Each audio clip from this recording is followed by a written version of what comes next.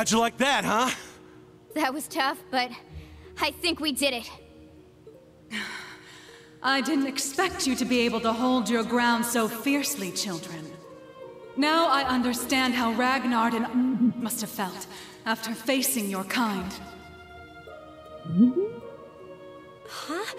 I know of the ancient dragon, but the other name... It sounds similar to that of the Steel Maiden's divine knight. It is a name that has passed from this world into oblivion. But back to the matter at hand. You have all passed the trials set before you. As for what comes next, you had best brace yourselves.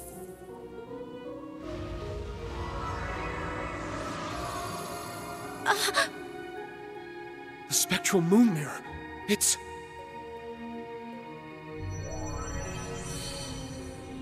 I'll guide us through. Everyone get ready. What is this?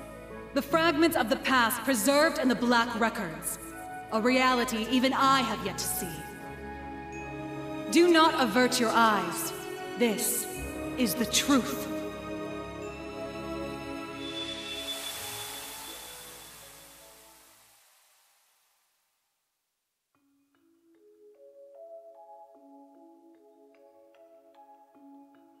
Damn it!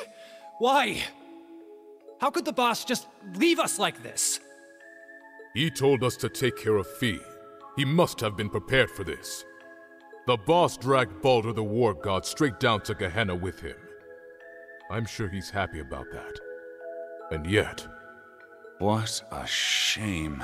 It would seem I failed to make it in time. You. Ain't you that guy from the workshop?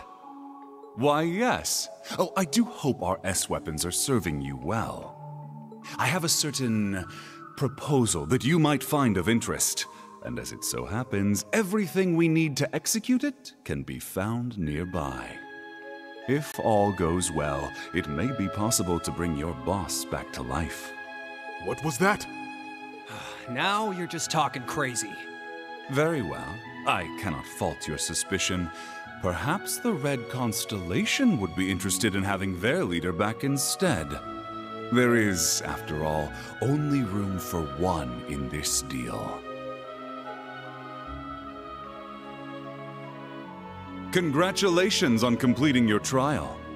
I trust you understand your situation, Rutger Clausel. Yeah, let me see if I got this straight. I get to pilot Zector, one of the fragments of the Great Power. Which means, somehow or another, I ended up being the chosen sap. But not by old Palatinate over there, per se. You set me up, didn't you? Oh, and what makes you say that? Don't play dumb. I know you've been giving weapons to both us and the Red Constellation. Wouldn't be any of my business ordinarily, but when I fought Baldur, I realized something strange was going on. We duked it out for 3 days and 3 nights straight. Guys gotta wonder how that's even possible. And on top of that, this big thing just happened to be sleeping right next to where we died. I can't even remember why we chose that place for our final showdown. But it's obvious to me now. You've been the one pulling the strings behind our backs this whole time.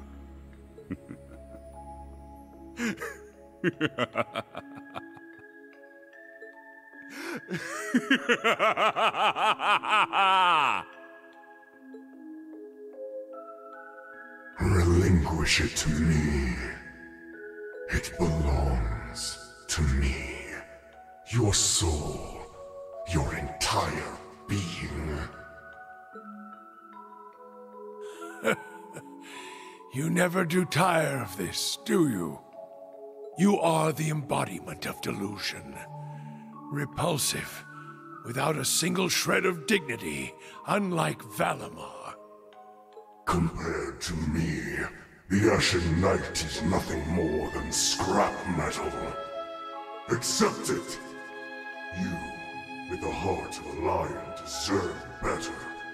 You alone deserve to pilot me. Drykles? Damn. The Argent One comes. But it matters not. You shall never escape my grasp. No matter where you flee, your weary soul will never find refuge. Tricles, what was that just now? It's been an age and a half, Leanne. You haven't changed at all from when I last saw you. No, if anything, you're more beautiful than ever. Your flattery won't work on me. I assume you heard what became of me from Rose? Indeed. She told me of your revival and how you'd left Erebonia in secret. What a heartless woman you are. We promised to grow old together, yet you've left me here to grow old on my own. Even so, my thoughts have always been with you. You and Evelyn's children have grown up splendidly. Your bloodline will surely be blessed with many descendants. I regret that I could not have given you the same. Nevertheless, I am truly happy for you. Leanne. Now please, tell me, what was that earlier? That horrible darkness hanging over you? How long has it been haunting you? And why?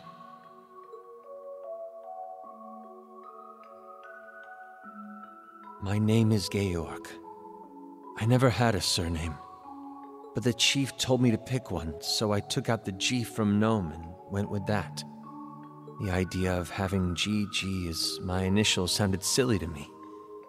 Repetitive. That's really all there is to it. When I left the workshop, my real memories were replaced with fake ones. Not that it was so bad. It was as if I'd become a character in a story. I played my role, going to school, making friends, unaware that I'd been regularly reporting back to the workshop the entire time. They'd used the Faceless's hypnosis techniques on me, having stolen them from Ouroboros. But honestly, it wasn't that bad, considering it was just a dream. Reviving Crow was simply a matter of efficiency. Nothing more. The chief gave me an earful for it, but I knew Crow would be a suitable candidate for the Rivalries. That's the only reason I did what I did. It's the same reason I didn't kill Angie. And the same reason I gave the courageous a chance.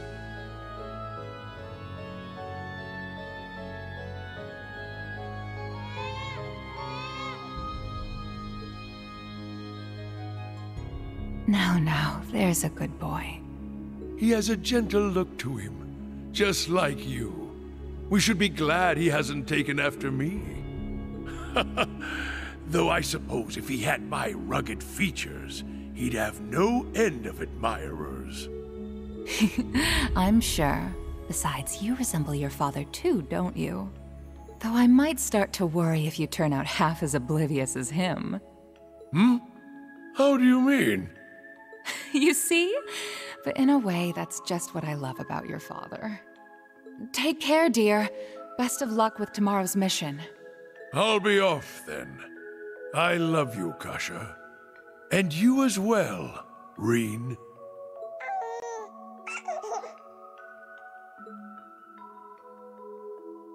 It's been 180 years since his passing, and only 30 since his soul found its way back to this world.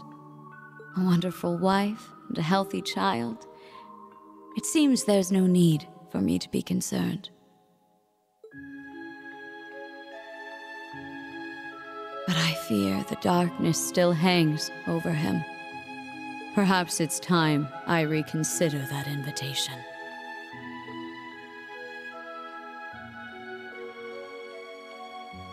What? Again? Honestly, you and your research projects. Well, whatever it's about this time, I'm sure you'll make it a success. Like always. Just try and make it back for the weekend, all right? My father would love to spend some time with you. As would Elisa. I'll see what I can do. I love you, Irina. Oh boy. What in Adios' name am I doing? Spending my days designing weapons instead of spending time with my wife and daughter? Not that these recent headaches are helping, or these sudden drowsy spells. They couldn't find anything wrong with me at the clinic, though. The Panzer Soldat. With any luck, it'll revolutionize the industry as we know it. But will it be good enough for the professor to approve as my final thesis? Wait, my final thesis? Where did that thought even come from? It's almost as though... Am I trying to leave this place? Yes, you are. Open your eyes, Franz Lumen. I have already claimed the king. All that remains is his steward. Accept your fate.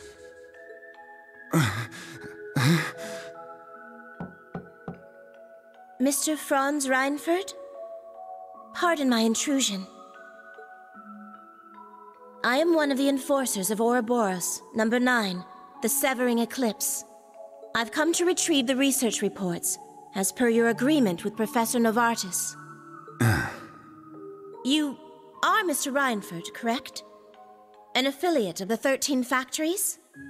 Though that is indeed my name, it is not who I truly am.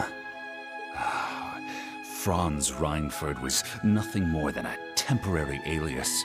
It is nothing compared to my true self. A name passed down for centuries from one servant of the Great One to another.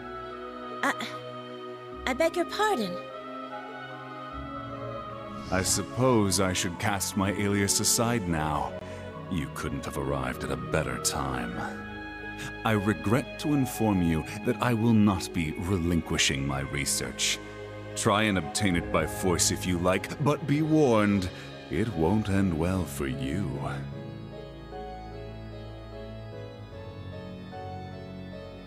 Looking back, I've experienced more than my fair share of misfortune.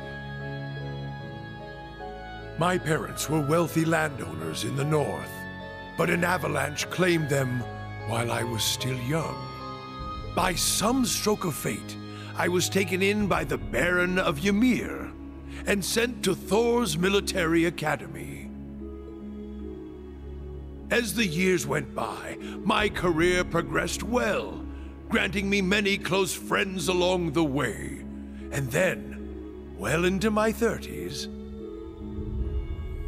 I met her, the woman who would become my wife. Oh, I experienced my fair share of teasing, but in spite of that, our union was blessed. It was around that time, however, that I started hearing the voice. Relinquish it to me. It belongs to me. Your soul, your entire being.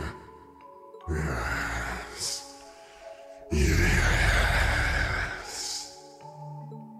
Unable to seek anyone's counsel, I tried to seal it deep within my heart. By the time we'd married and our son was born, the voice had faded into only the faintest of thoughts. But no sooner could I breathe a sigh of relief had it returned, at the very worst point of my wretched life. Thank the goddess. You're okay. Please, Killian, I beg of you. Save our child. No! Why? Damn you, Arundel! What did Kasha and my son ever do to you? I'm your enemy! I'm the one you want! Helios, please! Someone answer me! Goddess or fiend, I don't care! I'll do anything. Take me instead if you must! Just please! Spare our son's life! Oh, how long I've waited to hear those words. waited and waited, Drycles, for 200 long years. This time, you will be my awakener, not the Ashen Knights. Agree, and I will deliver your son from death. It was you. You're the one who did this. All of it. But I don't care anymore. Take my body, take my soul, do what you will! So long as you save my son, it doesn't matter what happens to me! Ebonite Ishmelga!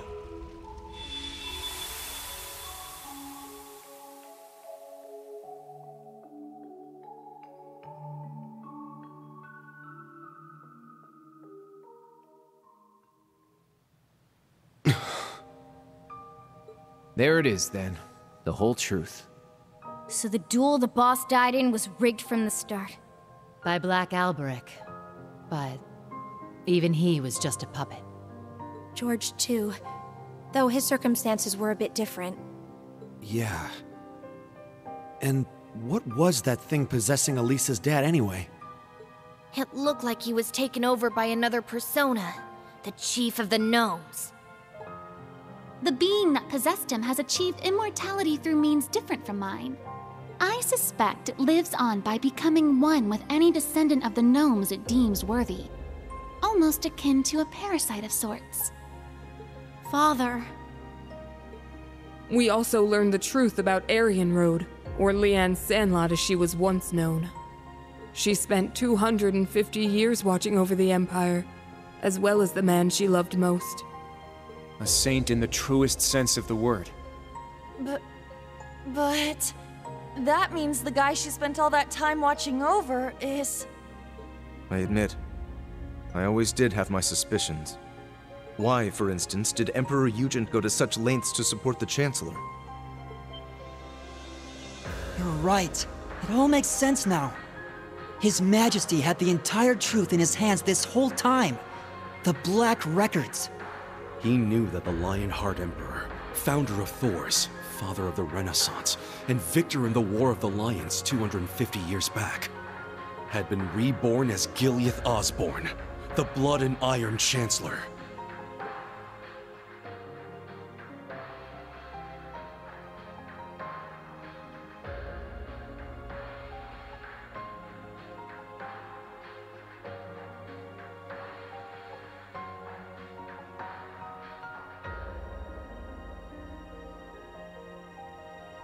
Yeah.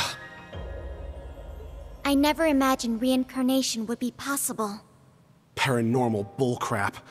Except it's for real this time, isn't it? Of all the things for the visions to show us. Those witless fools! Why didn't Leanne and Drycles come to me? Did you not say we were friends?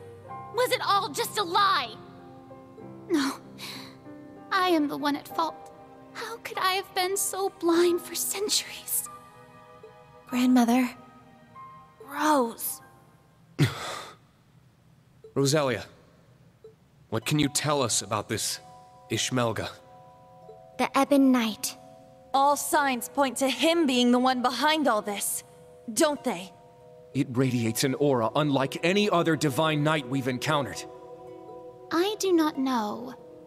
This particular divine knight has remained mostly hidden for over 1,000 years. It was absent for both the War of the Lions 250 years ago and the Dark Dragon's appearance 900 years ago. However... it may have been the one behind them. Or perhaps, the one behind every tragic event in Erebonia's dark history.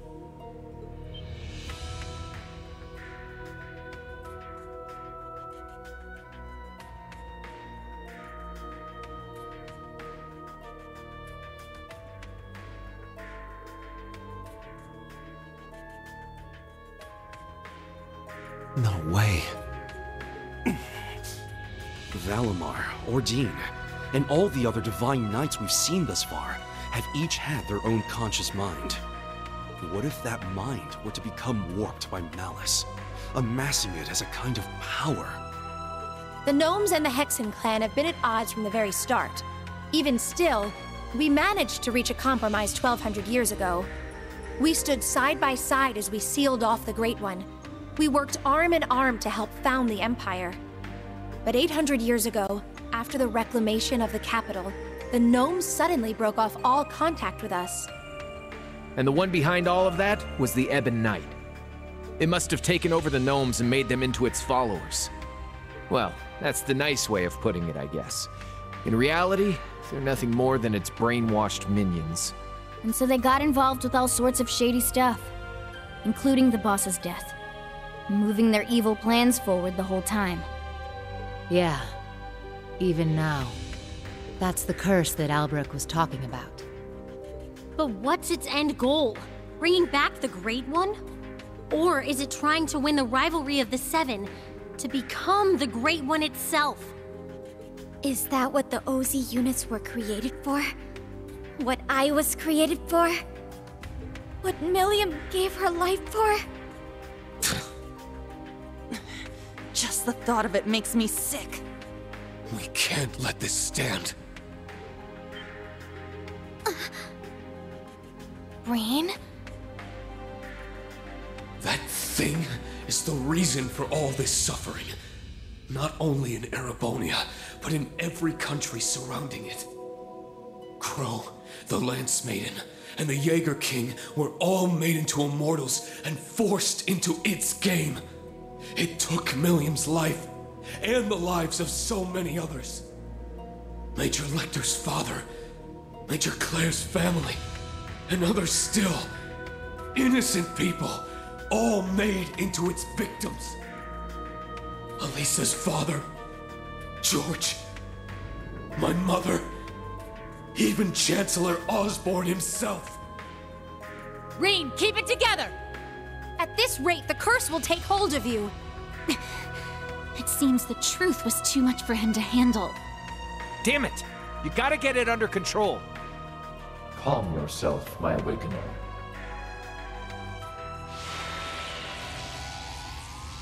Valimar? Oh, what is this? It feels so soothing.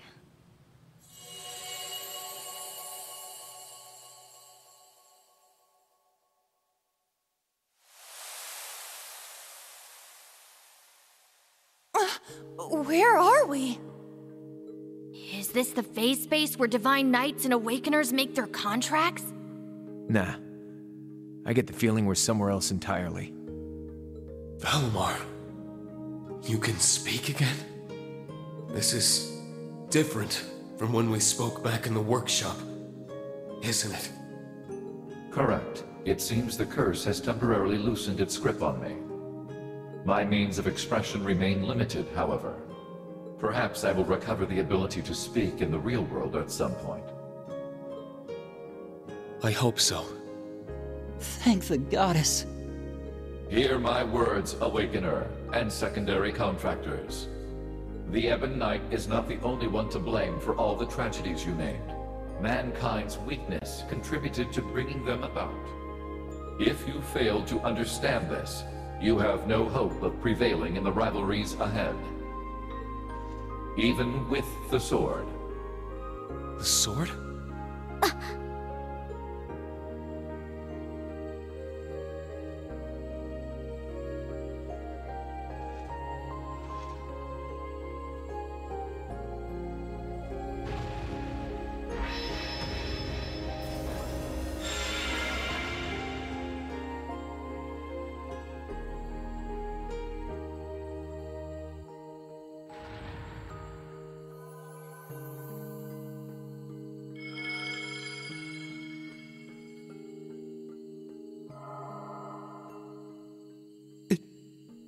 Can't be. All right! It worked!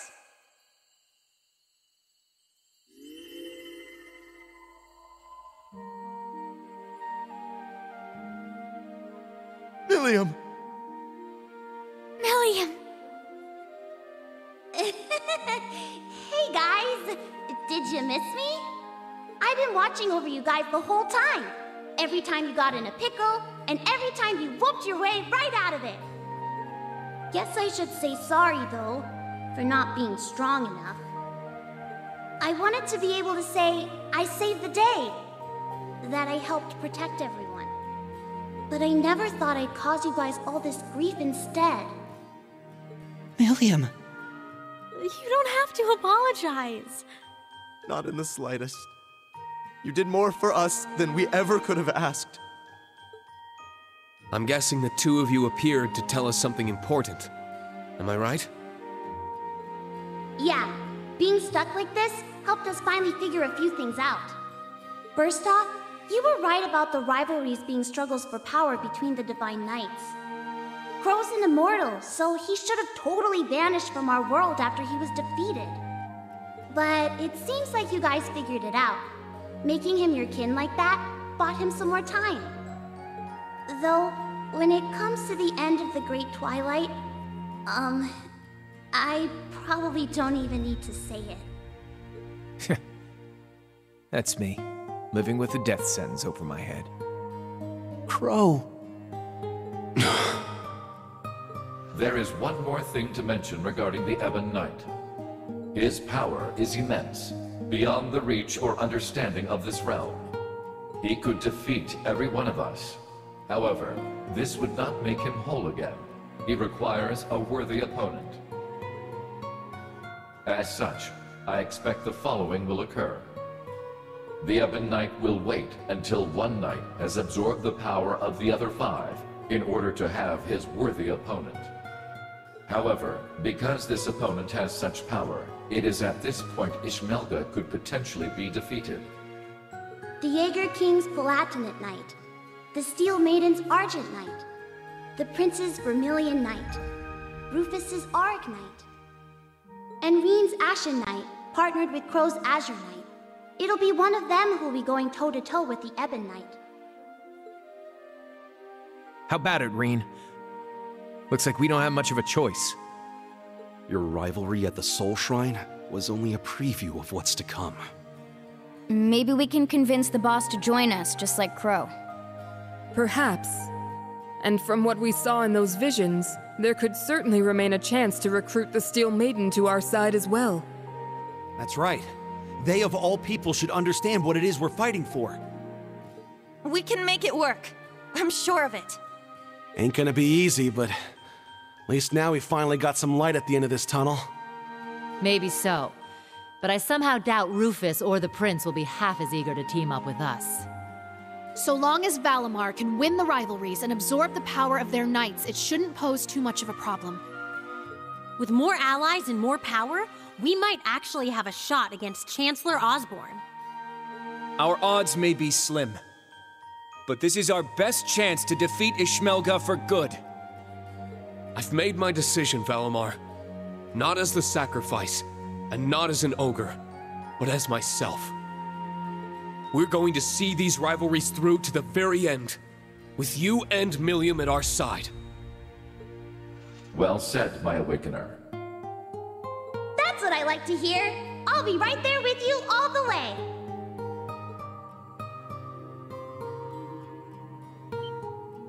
Milliam! Stop! Don't go! Please, wait! There's still so much I have to say! Come on, guys! You don't have to worry. Even if you can't see me, I'm always with you! Remember, we're all a team! No matter what happens!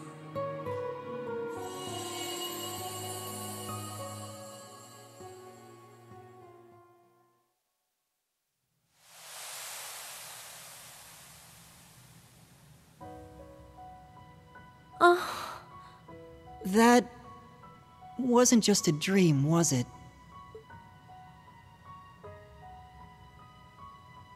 No, it wasn't.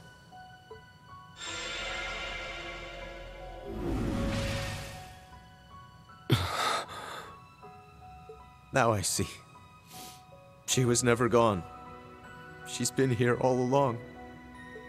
My big sister. I'm so glad. She's come such a long way. I can hardly believe it. What exactly was that, Grandmother? A liminal space between dreams and reality, bestowed unto you by the spectral moon mirror.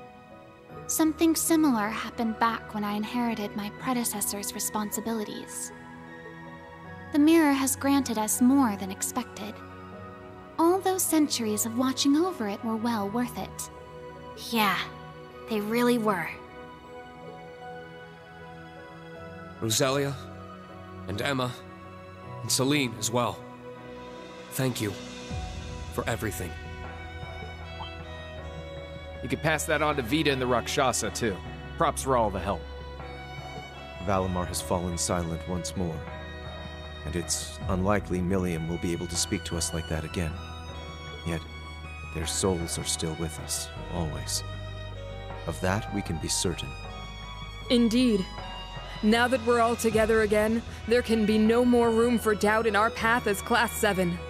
And as members of the Radiant Wings. Probably would have been screwed without you witches helping out, though. Guess that's worth a thanks or two. Definitely. I think I'm finally ready to face my father and Sharon again. Yeah, we owe you guys. Big time. You guys. You're making way too big a deal over it. I didn't do anything. But I guess I'm glad things worked out. Ah, it feels as though several centuries of weight has been lifted from my shoulders. As for the new facts that were revealed to us, I will let Vita and Thomas Lysander know what they should. That'd be a great help. Thank you. I'm just happy I was able to carry out my duty as a wandering witch.